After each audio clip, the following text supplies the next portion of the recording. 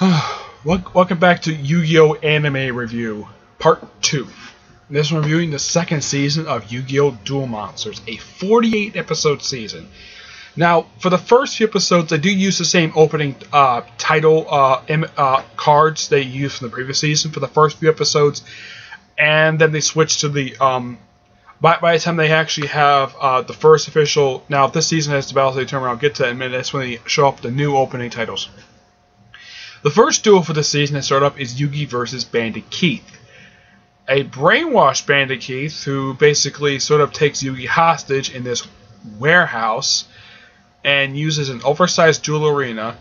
Oh, and by the way, this is actually the last duel of the series where they used the original rules from season 1. Because starting with this season, they started using the new rules, basically, where the whole thing of sacrificing lower monsters for high level ones, and also having the attack points being 4,000 light points. Now, this is actually one of two-part duels that Yugi would have in this season. Yeah, because generally, all the rest of Yugi's duels were generally 3-parters. Well, 3 or 4-parters, like 1 3-parter. There's like 2 4-parters, and generally up until the Battle City Finals, Yugi would fight. For his first few duels basically would be 3-parters, except for the first couple of them. He does beat Bandit Keith, though they Shadow the Millennium Puzzle, and Yugi gets caught up in the fire. And then, like, next episode that comes right after this, basically, apparently a month had passed by. Okay. Oh, yeah. And Yugi is kind of down. And then one of the most hilarious things, like, they also bring in, like, a few new characters this season. They bring in the Rare Hunters, which, by the way, this is the only season that they're seeing. There's also Merrick, Odeon, and Ishizu. Now, Ishizu and Merrick both have Millennium items. Ishizu's got the Millennium Necklace, which allows us to read the future, and Merrick has a Millennium Rod, which apparently allows to send people to the Shadow Realm and also brainwash people. As a matter of fact, I think it's like one of 2 that does that. I think the other one is the Millennium Ring. Like, there's one particular one where, well, I'll get to that in a minute. So, basically, after the 2-part duel, you have a few standalone episodes. Like one, like basically Kaiba wearing his brand spanking new attire, which he would wear for pretty much the rest of the series. The whole Blue Eyes White Dragon inspired look, with the exception of what he did during the Grand Magic Games arc, the Grand Tournament arc, where he would wear like a suit most of the time and put on the outfit once. But generally, for the rest of the series from this season onwards, he would wear this white suit. Excuse me, there was a variant of it at the end of Season 1, I believe it was, where it was blue instead of white. But yeah, he would wear this attire for pretty much the rest of the series. Yeah. And all of Joey's duels, with the exception of his Force duel with Yugi, his 3 duels he had in this season, where he would fight... well, there was actually one duel he had prior to the start of the Battle City Tournament, where he lost his Red Eyes Black Dragon, though... that got replaced with, because he lost that, his Time Wizard apparently is his rarest card, which, okay, a 500 life point card, okay, 500 attack point. Yeah, apparently that's his new rarest card, because he lost Red Eyes, so he only has 3 duels. He has one against Asperoba, which is a 2-parter. Yeah, basically 3 2-parters, and then basically he has a 4-parter, and then I think he has, one, I think it's like one. I think his playoff one, I believe, is a 4-part. If I'm not mistaken. Let's see. It is a let's see. It is a 3-parter. Yeah, he has his first 3-parter later on this season.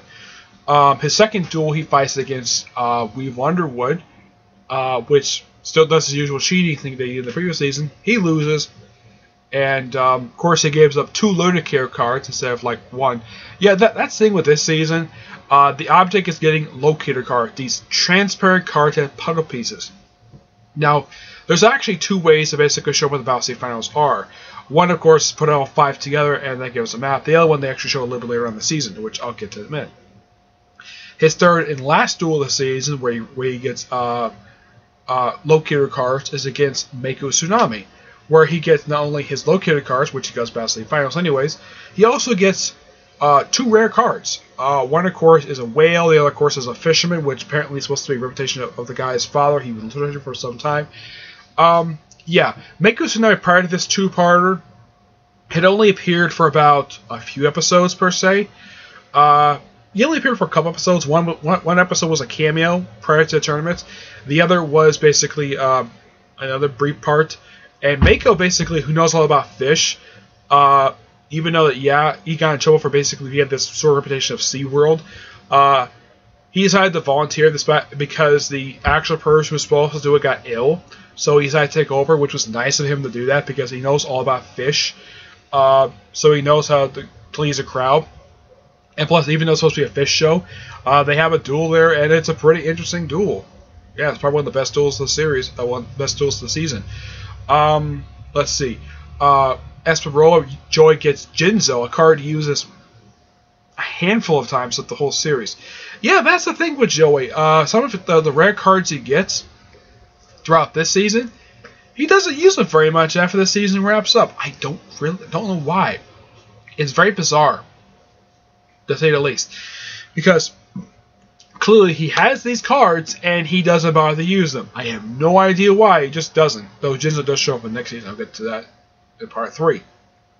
The only duel Joey has that's actually 4 parts is his first duel with Yugi, which that one I'll get to in a minute. Now, Yugi's actually his first official duel of the Battle State Tournament, which, by the way, just by sheer coincidence, I don't know if the animators did this on purpose, where the same episode where he has the first duel of the Battle State Tournament, he also has the first duel of Duelist Kingdom.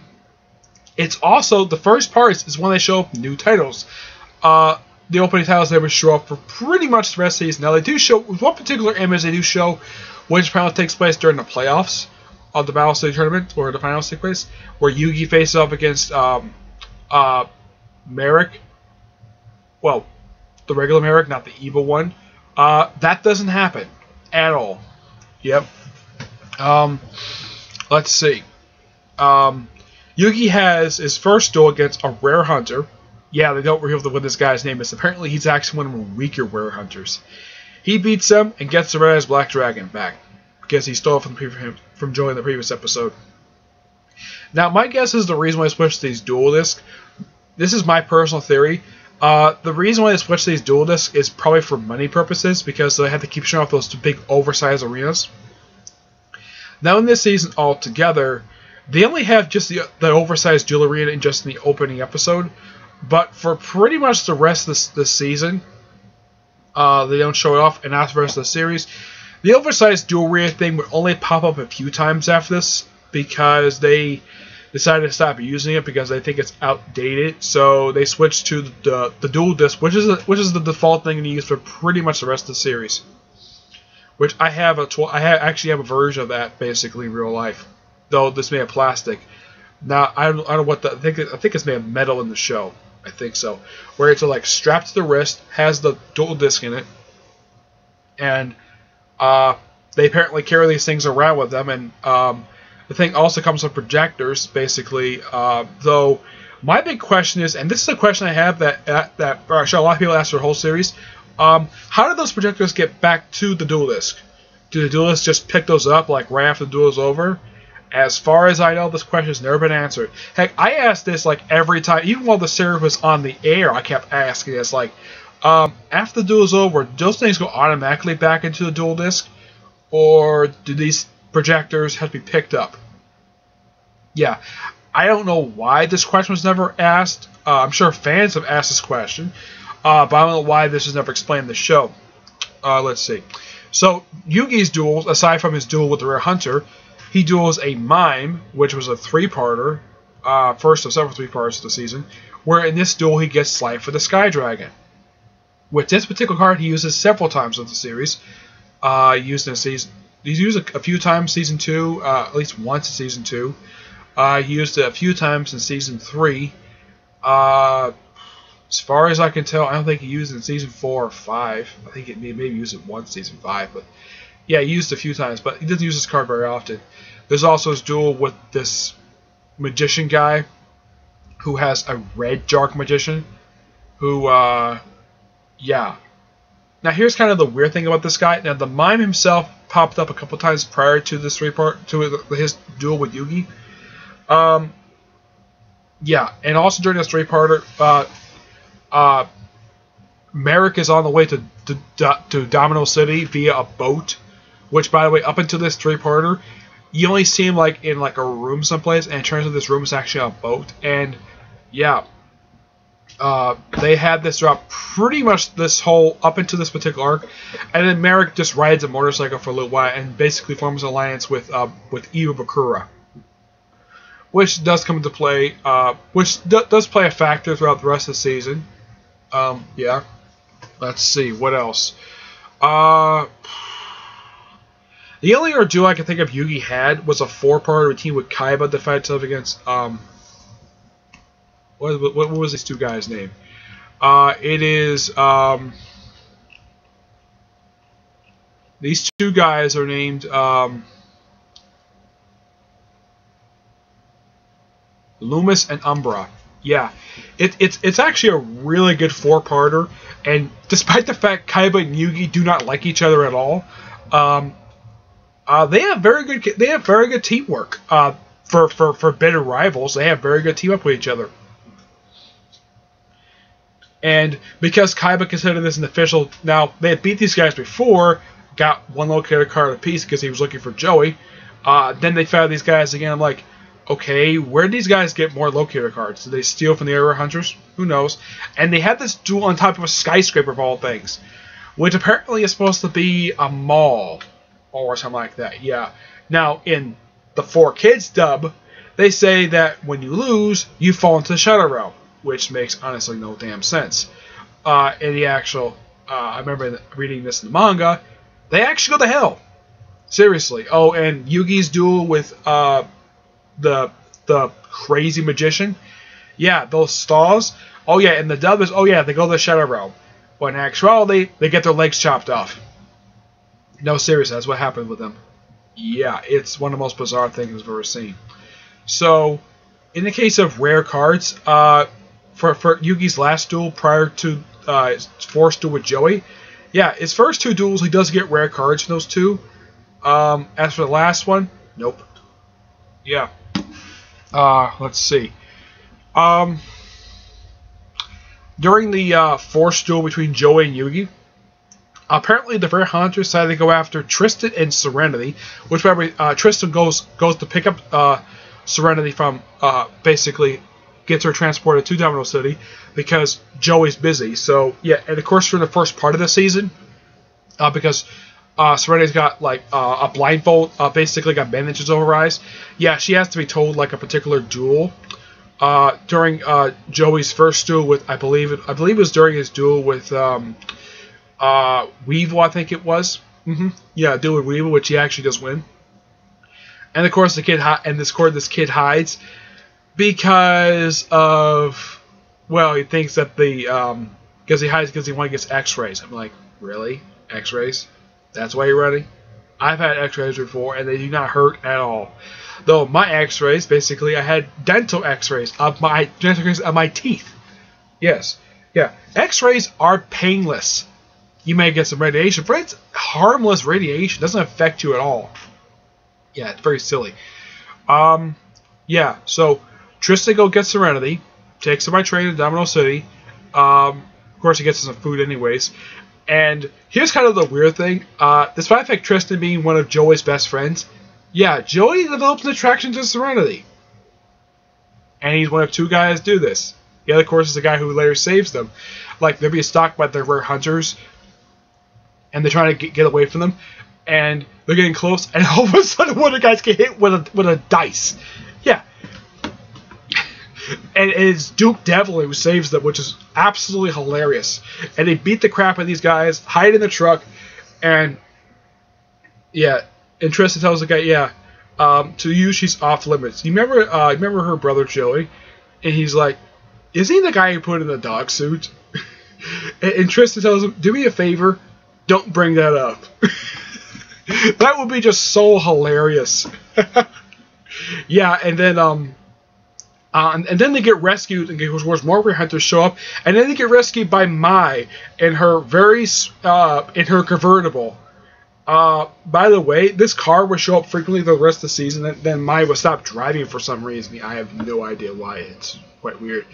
Of course, Taya had mysteriously been kidnapped along with Mokuba for some reason. Yeah, the Mokuba got away, and then Yugi, Kaiba, and Mokuba decided to ride to where Joey is, where the Rare Hunters headquarters is, via helicopter.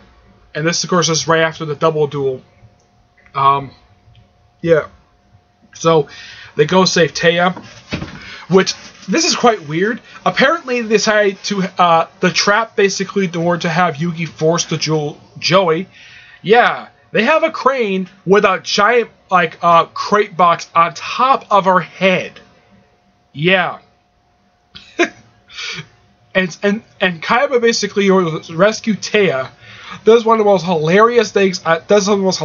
First, he throws his blue eyes white dragon card at the Rare Hunter, and then this remote control helicopter comes completely out of nowhere. Apparently, Kaiba called it via his lapel communicator. Yeah, his lapel is the KC. Yeah, apparently that's a wireless communicator to Kaiba Corp headquarters, where this helicopter comes in and knocks over. Apparently there's this crane had a bomb where you have to beat it at a certain time limit. He beats up the Rare Hunter, knocks the crane over, and saves Taya. Which apparently Yugi owes him a favor for that anyways. It's probably one of the most interesting duels I've seen. Oh yeah, and apparently, even though Yugi ran out of life points, apparently a side factor of this duel was that Red Eyes is still on the field for some reason. And he orders the Red Eyes to attack him personally, just so he can get all their keys out. And at one point, Taya basically Serenity is trying to take off her bandage because she wants to see her brother duel. Taya tells Mai not to let that happen because she'll have nightmares she'll basically be horrified when she sees basically Joy brainwashed. Yeah. So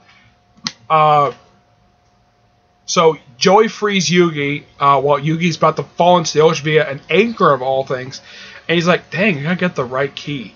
And then Serenity basically decides to take a dip, save him, and then they all, of course, Kaiba and Mokuba take a helicopter back to wherever the Battle State Finals are, and everybody else decided to everybody, Mai, Joey, Yugi, Tristan, Joey, Serenity, even Duke decided to all hop in Mai's car.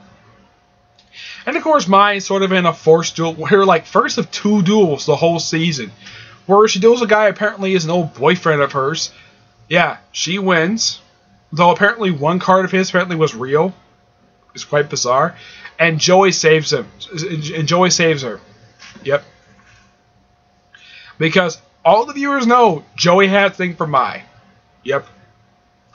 And of course, he says "Oh yeah, word on the street is that put this put all your Willow cards on the dual disc and put one card where the field spell is, and it shows up via projector where the Battle State Finals are, supposedly."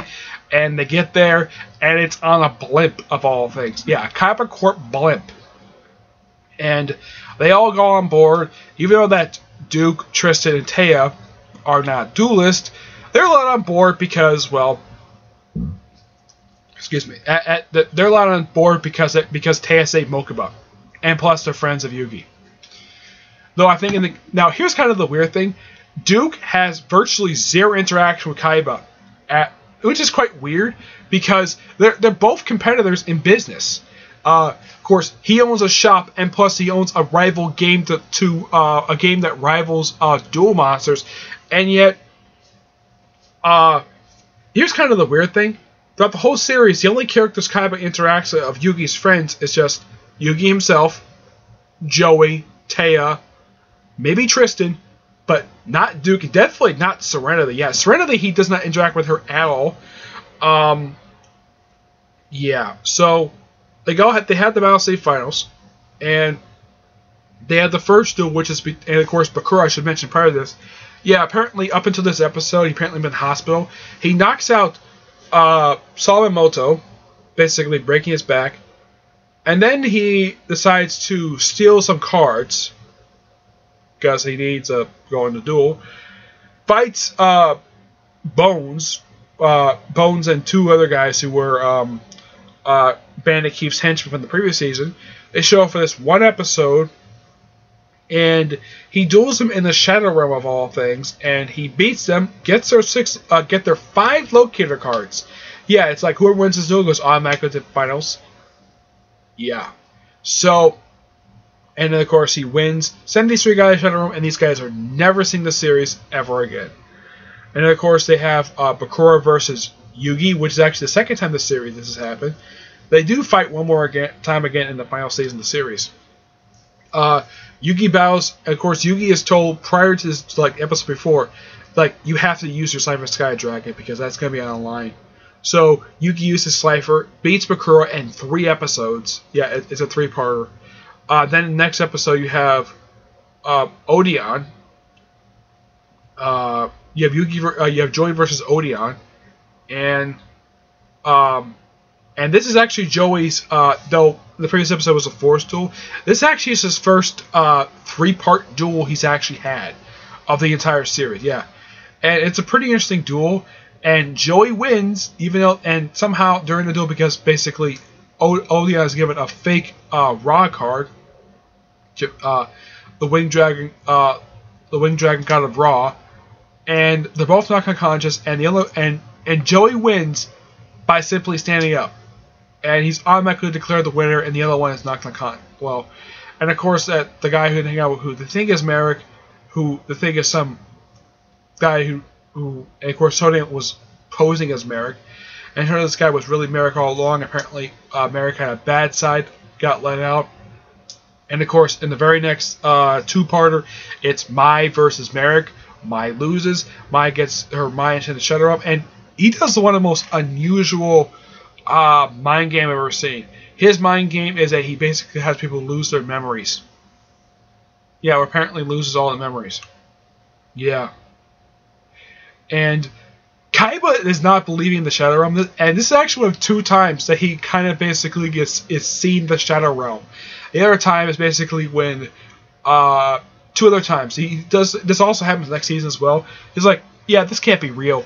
Yeah, this is a common thing with Kaiba. Basically, he thinks that magic is just not real. Yeah. So Mai loses the duel, and she's basically rendered in a comatose state for pretty much the rest of this season and almost the entirety of Season 3. And then they have the last duel of the season. Actually, there's 2 more duels after this one. One is Kaiba versus Shizu, which this duel is surprisingly a 2-parter. Unlike the last 2 where they were, let's see. Yeah, let's see. Trying to think here. Yeah, the last, basically, let's see. The Odeon versus Joey is a 4-parter. Yugi versus Bakura is a 3-parter. Mai versus Merrick is a 3-parter, and this one surprisingly is a 2-parter. Yep. Yeah, this one, Shizu gives Yugi her Millennium Necklace. And of course, Shadi shows up for this episode, first time appeared since the previous season of the series. Though after this one, Shadi would not appear in the series again to the final season of the show. Mm-hmm. And of course, after this standalone episode, they have a 2-part to end the season where they have it's Merrick versus Eva Merrick versus Eva Bakura. Interesting duel, and it's fought in the Shadow Realm, and the whole thing of like bodies disappearing thing. Eva Bakura surprisingly loses, and the Millennium Ring is, and his is very weird. Apparently, Merrick still has some mind control over Taya for some reason, and allows her to keep the Millennium Ring. Yeah, this is never explained of how in the world that she manages to do that. And so the brainwashed Taya, who basically is good Bakura, good Merrick, goes to Caesar and says, "You gotta move Odeon quickly," and here's kind of the thing. Odeon basically, it looks like that he was going to do the same thing in a flashback, where he takes Millennium Rod basically as a knife inside of it. Basically, it looks like he's going to stab him. Though, he sensed the Shadow Realm. Yeah, it looked like he was going to stab him. Yeah, and apparently, Merrick and Shizu's father. I think that Merrick did the same thing to his own father, so apparently he killed him. Even though in the show they said, in the dub, he was sent to the Shadow Realm. Yeah, it even looked like he was going to murder him. Yes. And they don't show this. The dub actually cuts this for some strange reason. Though I kind of get the reason why. There is a scene in flashback of Merrick, the tattoo that's on his back. Yeah, that was forced on him. That's basically carved into his back. And Odeon did the same thing to his own face. Yeah. A mark you would have for pretty much the rest of the series. Oh yeah, and Odeon is actually adopted. Yeah, first is Shizu born first, then Merrick. Shizu is a gorgeous woman. Yeah. And her brother surprisingly has got white hair for a little kid. Yeah. And the flashback of them was quite interesting. Apparently, they apparently snuck out and and Odeon basically the child was found in a well of all things. Yeah. So you get interesting backstories told with these characters.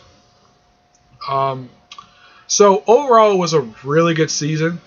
Got a lot more multi-parters this season than the previous season, and unlike in the last season where two of these two-parters were added into one episode, yeah, the whole mass editing thing that 4Kids did in season 1, it's kind of like they toned it down. Yeah, I know about 4Kids. Basically, they're stupid edits. Though in this season, it looked like they didn't edit that much out, per se. But one thing I gotta mention, though, that the strongest suit of the dub is the performances by the dub actors. Yeah, they all do a really dang good job. I'm not sure if they swear in the sub or not. I have no idea. I've never actually seen. The only one I've actually seen where the characters actually sub is in One Piece. Yeah, One Piece, all the characters swear. In Yu-Gi-Oh! They don't, surprisingly. But yeah, so that's really it for this one. Stay tuned for part 3, where season 3 has 2 arcs. One is the sequel to the Virtual Reality arc, and the second one is like the second half of the Battle City finals. Yep. But until I see you all in my next video, bye.